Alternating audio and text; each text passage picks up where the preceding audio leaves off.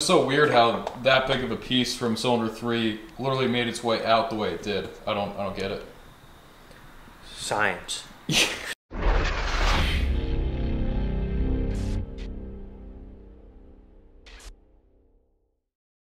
Alright, what's going on everybody? We're back for another video. As you can see, we got the turbo 2 valve here with the engine out of the car. It literally has not moved from this area in about 3 weeks time since we uploaded the video when we yanked everything out of the car.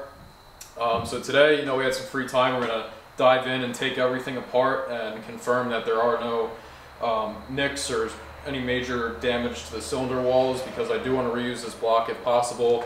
Based on a quick look on each side, they do look okay. Very surprisingly on cylinder 3, that big of a piece came out, which how the hell does that not mess the bore up? I mean, I'll take it. So I could save money on the block. But yeah, without further ado, we're just going to dive right into it, take everything apart, and bring you guys along for the journey. So let's get into it.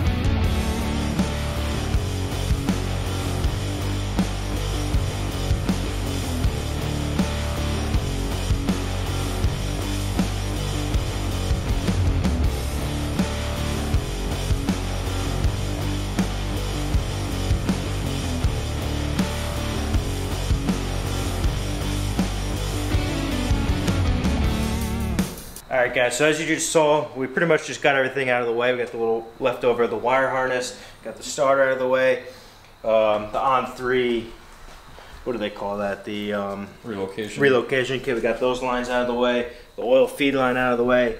The only thing we got left here is this dipstick, which is falling apart. For some reason it's being a little stubborn, so we're just going to leave that in there for now. But what we're going to do is turn this thing over, remove the oil pan bolts.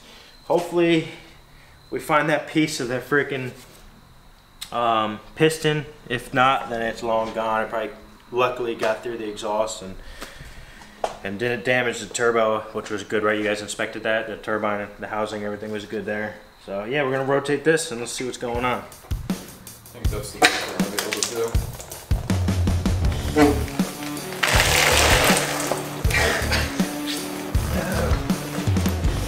My bad.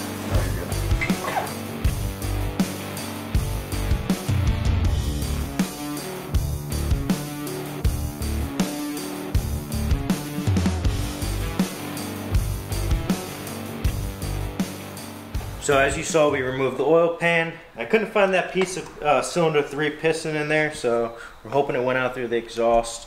No real metal shavings in there. I mean, when you guys drained the oil, you inspected there too and didn't really see much, right? Didn't look bad. So nothing left straggling in there. Hopefully we could reuse that and weld that bung. But now what we're gonna do is remove this oil pickup tube. It's a 10mm here and two 8mm here. And then after that, we're gonna remove the main caps. We actually have our Haynes manual, and it's the tightening sequence. As you can see, the front of the engine is here. We're following this diagram there. The front of the engine is this way. So we're gonna remove, this is the tightening sequence from 1, we're gonna do the opposite. So we're just gonna start from 30 and work our way to 1. But yeah, let's just get this pickup tube out of the way and we'll start cranking, literally.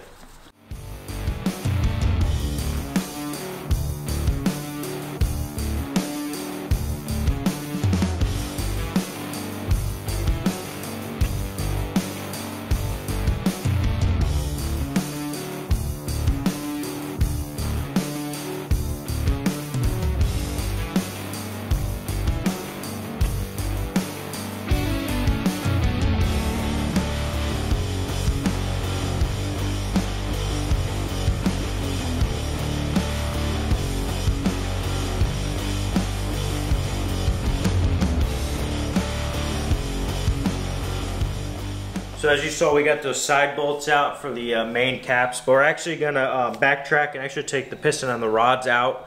It's 11 millimeters, and we're just gonna work from the front to the back and just get them out of the way.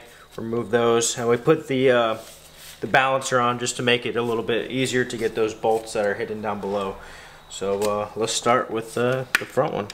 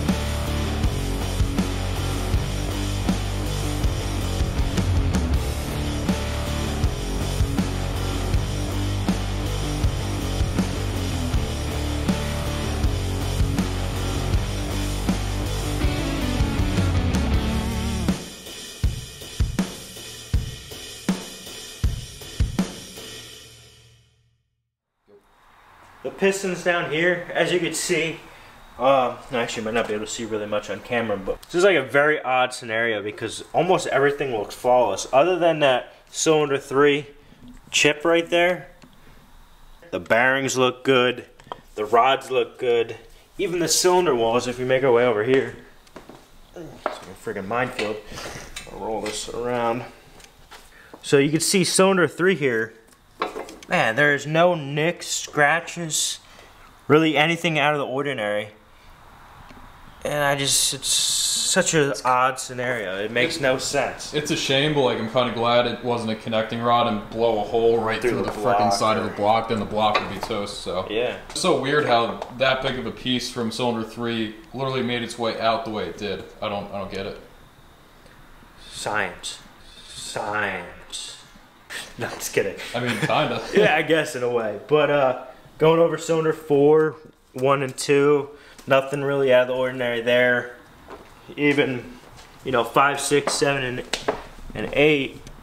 It's just, this is a perfect block. It's bizarre. Yeah. This is a perfect block. Like, we could probably, we're most likely gonna reuse it, get a machine shop, sandblast it, board, all that, a whole 9 yards. But other than that, I mean, this is a really good block. It's got 110,000 miles on it. It's just breaking in. But yeah, so now what we're gonna do is continue to, we're gonna flip this back over. Maybe grease the thing or something. I think it needs some oil. Yeah. Because it's just getting locked up. Yeah. Trust me, it's not me being weak, it's just getting you can see the guns. We're gonna go this way. Yeah. I'm telling you. There we go. What are you telling the people? Don't buy Harbor Freight? Yeah, pretty much. Don't buy Harbor Freight.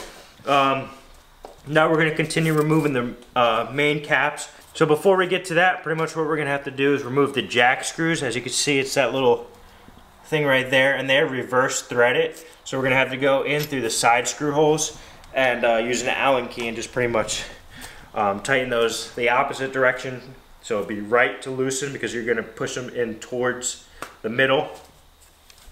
So we're going to do that now. We'll set you guys up on a time lapse, and we'll pretty much, after that, we'll be able to take off the tops of the main caps, and we'll be able to remove the main caps itself out, and then we'll have the crankshaft exposed. We're probably going to have to remove this cover in the back, which is connected to the rear main seal. It's a couple, maybe 7 millimeters. Get that out of the way, and this thing will just come right out. Yep.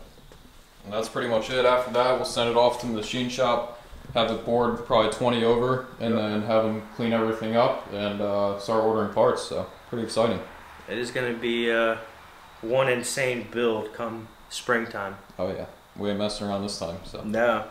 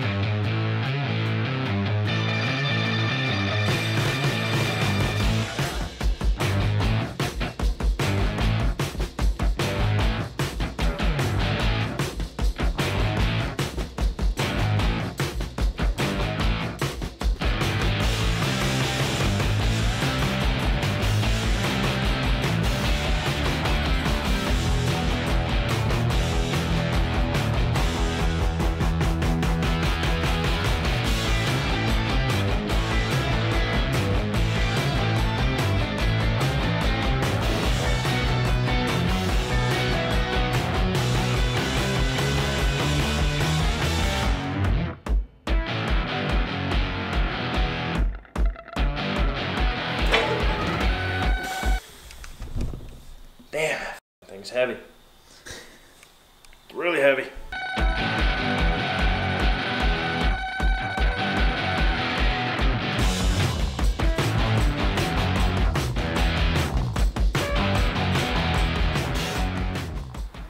So we are officially done. This is the bare block right here. As you can see, we got the crankshaft over here. We got all our parts labeled, bagged up and everything. So nice and organized. Odds are we won't be reusing a couple of the parts because we'll be getting new ones and stuff like that. But it is good just to bag it and have it. But here's the crank. Heavy girl. Very heavy. Really, visibly, doesn't look like there's that much wear or anything. On the journals. Journals look pretty yeah, good. Exactly. The journals look good. The bearings looked good. Yep. I didn't see any cracks. I mean, this is just upon quick glance. Everything we'll get into a little more off camera and see what's going on. But yeah, that's pretty much going to wrap up this video. This was pretty much just the teardown process. If you have any questions, comments, or concerns, or any tips, you comment that down below. But pretty much the next step is start ordering parts, get this sent off to the machine shop, like Wes said in the beginning, and hopefully this thing could start getting built relatively quick, maybe early winter. Hopefully now. I don't know the turnaround time on a lot of these builders, but we'll try and keep you guys updated. Make sure you follow us on Instagram. We'll probably do a lot of you know, updates and stuff like that. But yeah, that's gonna wrap up today's video, and we'll see you in the next one. Peace.